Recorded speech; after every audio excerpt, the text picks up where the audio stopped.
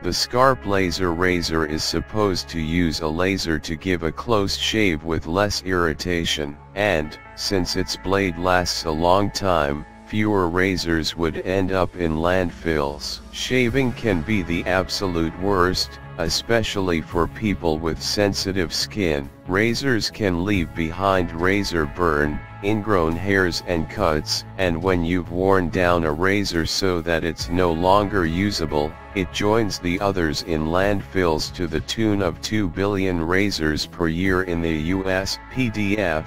The makers of a new product called the Skarp Laser Razor want to give you an incredibly close, irritation-free shave using lasers. The prototype is an aluminum razor-shaped gizmo that they say uses a laser to cut, not burn, the hair at skin level for a close shave, and works for all hair colors. Because the laser is supposed to last about 50,000 hours and be usable without water, it would be good for the environment as well. The team building the future of shaving is trying a Kickstarter campaign to help make their design a reality, and it's already made more than 4 times its goal in pledges, with 20 days remaining. Of course, building something that lasts a long time doesn't come cheap, and the Skarp Laser Razor will set you back more than a standard shaver. The lowest price available at press time is $159, with a full retail price of $189.